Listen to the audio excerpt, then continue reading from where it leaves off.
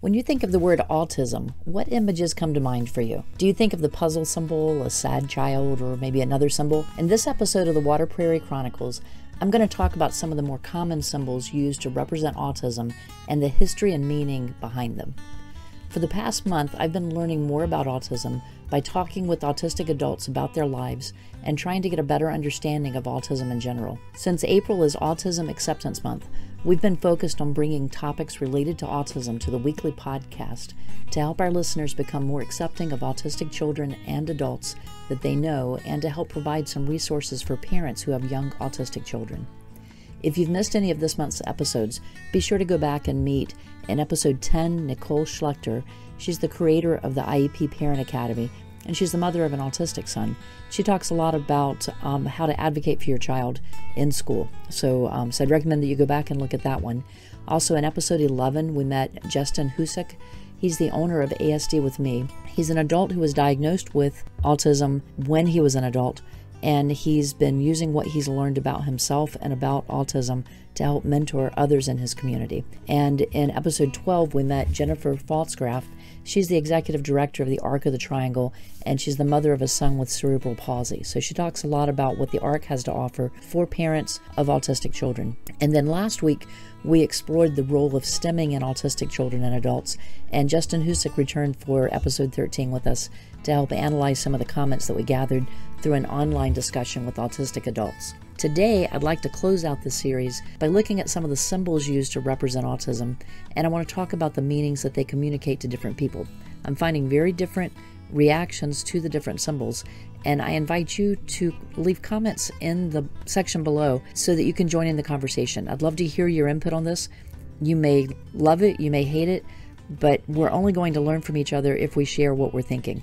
But I do ask that you remember that this is a family-friendly forum and that we keep the language clean and make it positive comments. So constructive criticism is great. I love to hear that, and I want you to have the opportunity to be able to leave your comments.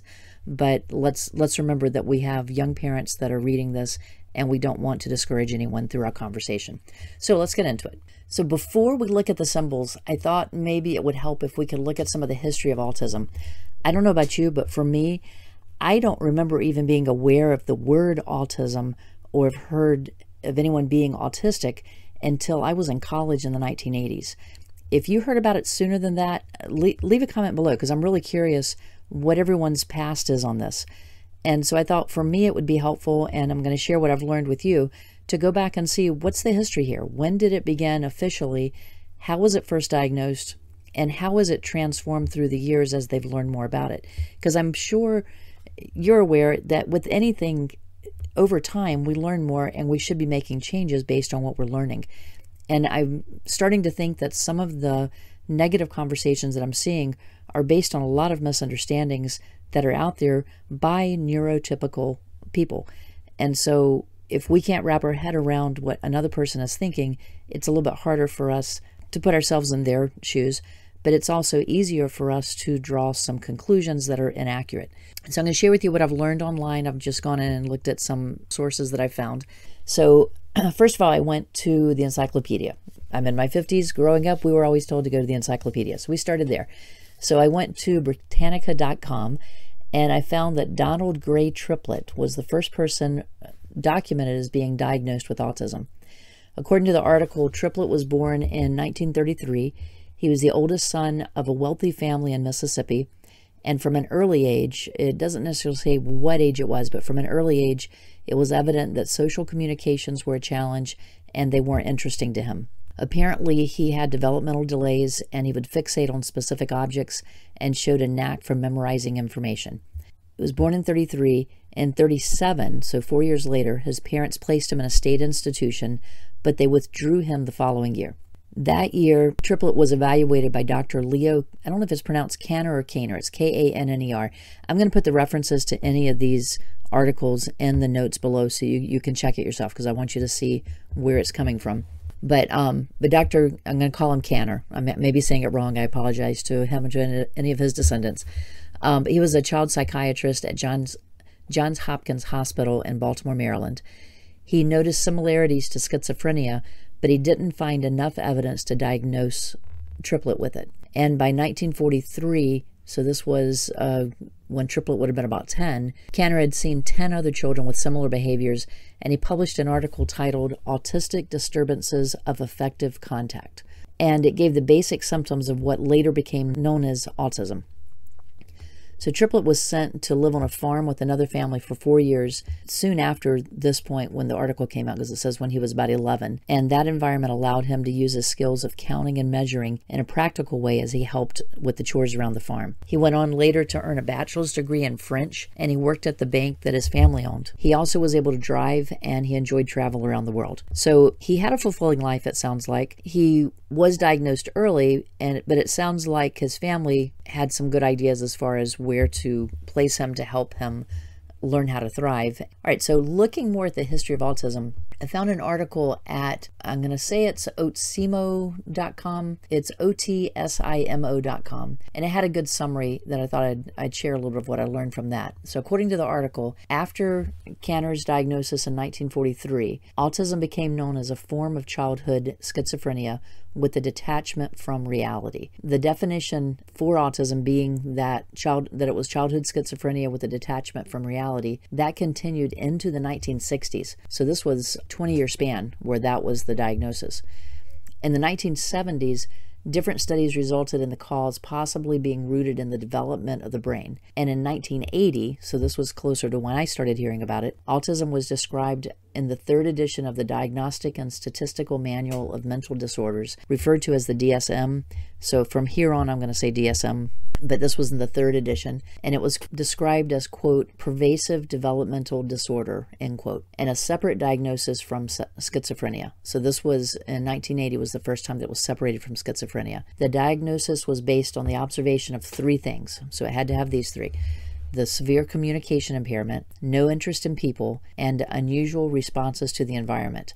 And all 3 of those observations had to be made in the first 2.5 years of life. In 1987, the criteria for a diagnosis of autism were revised to add the diagnosis of, quote, mild autism, end quote, or, quote, pervasive developmental disorder not otherwise specified, and that was referred to as PDD-NOS, end quote. And the requirement to see the behaviors within the first 2.5 years of age was removed. So by 87, that's where it was. And that actually is probably about the time that I first heard of it, because I graduated from college in 87 and was working in education. And so I would have come in contact in the schools at that point. So the idea of autism being a spectrum disorder began in 1994 with the 4th edition of the DSM. And at that time, Asperger's syndrome was added to the diagnosis of autism and PDD-NOS. And the 4th edition also added Rett syndrome, where movement and communication are affected, and childhood disintegrative disorder, or CDD, where severe developmental reversal is seen. In 1998,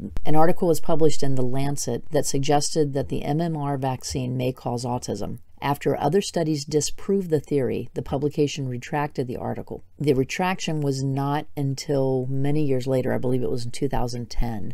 In 1999, the Autism Society adopted the Autism Awareness Puzzle Ribbon as a sign of autism awareness. And the Autism Society is in, I believe, London. It's not in the US. In 2000, vaccine manufacturers removed thimerosal because it was a mercury-based preservative used in vaccines, and the public was still afraid vaccines caused autism.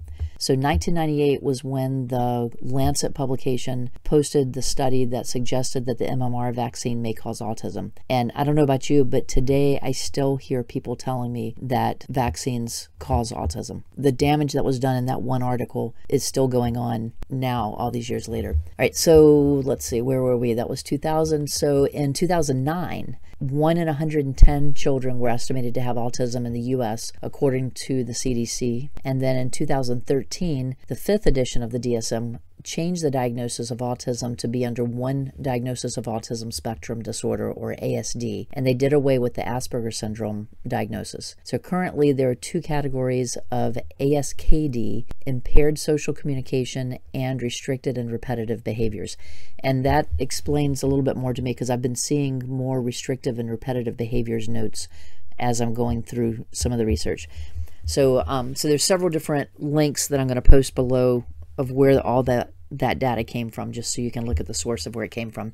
But it kind of gives you an overview there of, if you didn't hear about autism until more recent years, or like me in the 80s, that explains a little bit more of it, because it was not called autism until around, well, autism was being used, but it was not used commonly until into the 80s. And then even more so, as you may have heard, Asperger's, but it was a short time that they used that before they took that back away. So like anything else, as science is learning more, as autistic adults are speaking out more about their experiences and their thoughts on things, I think we're going to see more revisions to this.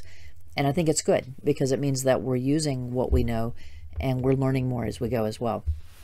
So history aside, let's look at some of the symbols. The symbols, well, in the notes below in the comment section, I want you to put what symbol first comes to mind for you whenever you first think about autism.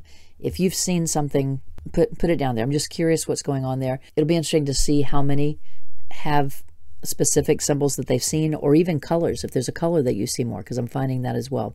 But I'm going to look at a few of the things that I found. So when I just put in autism symbol online and did some searches, I found that more recently there are symbols for butterfly or for the infinity symbol. Older ones have shown up as the puzzle piece, but I don't know about you, whenever I drive around and I see a sticker on the back of someone's car that's for autism awareness especially, and not acceptance, I see the puzzle piece.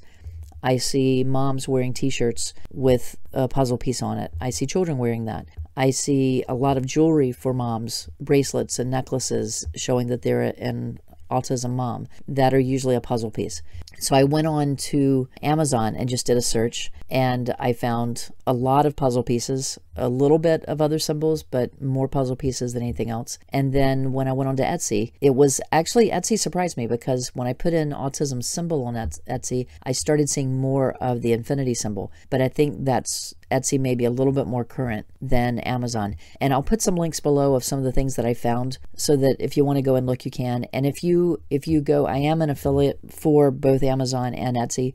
So if you use my links below, it will help to support the channel. Even if you don't buy anything, if you just go and look at it, it's not going to cost you anymore. It's just the links give credit to the channel for using that. So let's look a little bit. So we have the infinity symbol. So if you don't know what an infinity symbol looks like, and if you're listening on the podcast, then you can't see the picture that I'm showing you right now. It's a sideways 8. It almost looks like a butterfly, but it's just a sideways 8. And the more common one that I see has rainbow colors involved with it. They may be in the swirl, or they might be coming across it. So the rainbow colors represent the range of symptoms for autistics, and they might be displayed as the infinity symbol, or a ribbon, or a puzzle piece. So the rainbow colors themselves, this is saying, is representing the symptoms, but the infinity is well, we can get into that in just a minute, because I think I've got more information on that. The next image that I found was a blue background with the white outline of a light bulb and a white puzzle piece where the filament is for the light bulb. And the phrase that came with that was "lighted up blue," and that symbol is associated with the Autism Speaks organization, and it's usually seen on Autism Awareness Day in early April each year. I think it's around April 2nd.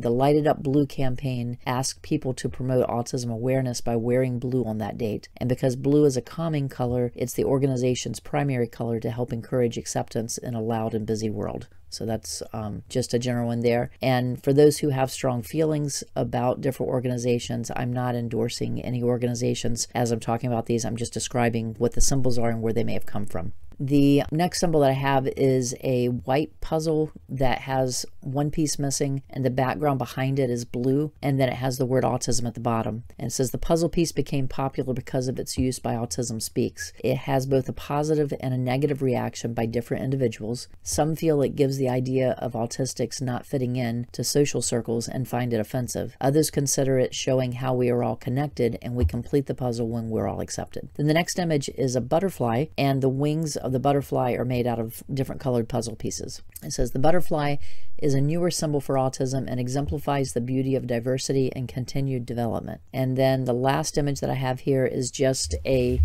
gray infinity symbol, and it says the infinity symbol itself. We talked about the rainbow color in the first one, but this one talks about the symbol itself. It says the symbol is often displayed with the colors of the rainbow and represents inclusivity for people on the spectrum. So the fact that it continues to to move, I think, is maybe why that's saying that it's including all with it. And I've also seen that gold can be used because the symbol for the element gold is AU, and that's how autism begins. So some will use the color gold for it. So I'll put the link of where those symbols all came from so you can see where that was and get a little more information there. So the most common symbols I've run across recently are the puzzle piece and the infinity symbol. So I wanted to examine these closer and get some reactions to what they might imply for autistic adults. I've seen the puzzle piece longer, so I'm going to start with that one. Autism Speaks is the most popular organization to use it today, and it's done so since it was founded in 2005. They use a blue puzzle piece that helps raise awareness for autism, and they've been very effective in making the symbol popular. Most people recognize the puzzle piece as a symbol of autism, and I've seen it on t-shirts, jewelry, car stickers for years. Puzzle piece was first used in 1963 by the National Autistic Society in London. And from their website, I found the following. I'm just going to read this to you because it's going to be harder to try to edit it for you. So it says, it was designed by a parent member of the executive committee, Gerald Gasson, and the minutes of the executive meeting of 14 February 1963 read, quote, "The committee decided that the symbol of the society should be the puzzle, as this did not look like any other commercial or charitable one as far as they could discover," end quote. So they came up with the puzzle just because it didn't look like anything else. So it says it first appeared on our stationery and then on our newsletter in April 1963. Our society was the first autistic society in the world, and our puzzle piece has, as far as I know, been adopted by all the autistic societies which have followed, many of which in their early days turned to us for information and advice. The puzzle piece is so effective because it tells us something about autism. Our children are handicapped by a puzzling condition. This isolates them from normal human contact, and therefore they do not, quote, fit in, end quote. The suggestion of a weeping child is a reminder that autistic people do indeed suffer from their handicap. If in the future we can invest in our society even more thought, effort, and commitment, our puzzle piece will, at least in this country, become no longer just a logo on a letterhead, but a symbol of hope for autistic people and their families. All right, so that was directly from their website, and I'm going to post that below so you can see where it came from. Again, as I said earlier, I am not giving endorsement of what's being said, but I do want you to keep in mind that part of what I just read can be offensive to many. But remember, this was written in 1963. So it was from information that was understood at the time, and we have evolved a bit since then, so keep that in mind. So I thought I would take what the puzzle piece symbol meant and ask some autistic adults that I was able to talk to what their response was for that. One of the responses that I received, this one's fairly long, but I'm going to read them to you as they were written to me, just so that you're hearing their words and not mine. So the first response was, quote, "The puzzle piece has connotations of us having something missing and being a puzzle to others. Basically, it centers on their non-autistic perspectives of us rather than our own. Though it's not just the symbol that is an issue. It's the history of so-called autism charities that have used the symbol and how they treat autistic people. Generally, the autistic community prefers autistic person terminology instead of a person with autism and dislikes the puzzle symbol. I found it interesting because I didn't get the same response from every autistic adult that I talked to. So another one responded by saying, for me, it symbolized that although I am different and may not fit in my current social situation, job, etc., there is a place for me with the perfect fit because no puzzle piece is made that doesn't fit somewhere. So I thought that was interesting. So they're looking at it that the puzzle piece is representing them and the puzzle is not complete without them there, and there's a specific place that they fit in. So so it's a positive for them. So we had another that wrote in, I love the puzzle piece symbol. And again, remember, these are all autistic adults. These are not neurotypical adults answering this. These are autistic adults telling me this. So I love the puzzle piece symbol. My belief is that every person on the planet has something to offer, no matter their background or circumstance. And I see myself and everyone and everything as being a missing piece to the greater puzzle of life's meaning. So I like the way that they worded that. The last one that I was going to share is, as an autistic person myself, my stance is that I don't like the singular blue puzzle piece used by Autism Speaks. However, the multicolored puzzle ribbon that has existed longer, I rather like it, quite honestly. So so we had more that responded that they liked the puzzle, but they're looking at the puzzle piece as representing something different than what it was originally intended to be. And I think that's okay, because as I say, we're evolving on this. So let's set aside the puzzle piece and look at the other one. So the more recent one that I've been seeing a lot is the infinity symbol. And again, that's that sideways 8 that goes around if you're not a mathematics person and remember your infinity symbol for math. It's been in the rainbow colors most of the time, but sometimes it's also the gold infinity symbol. The reactions that I found for the infinity symbol are as follows. The first place that I went, because I did not have many people answer my direct questions on the infinity symbol, I looked online to see what I could find. And there's an article on studybreaks.com. J.R. Brenner made the following statement about the use of the infinity symbol. So J.R. writes, "As our understanding of autism has evolved, we've learned that it's a spectrum of completely different needs and experiences for each autistic individual. People in the autistic community don't see themselves as having any, quote, missing pieces, end quote, or being, quote, too puzzling, end quote, to fit into society. After all, I don't think it's much of a stretch to say that a puzzle piece symbol reflects how we're a problem to solve instead of people who just want to be accepted and understood." Then I found on the goodautismschool.com site another description referring to that, and it says, February 2018, the puzzle piece ceased to be the universally accepted autism symbol. Instead of the puzzle piece symbol, a rainbow-colored infinity symbol is used to represent diversity. This symbol has come to represent the need for us to be more sensitive to changes that lead to better lives and results for individuals with autism and their families. This change in the representation of the symbol also guarantees cooperation and sharing between the rest of society and individuals with autism. And then I checked in with my friend Justin. Just out of curiosity, I asked him, what was his feeling on it?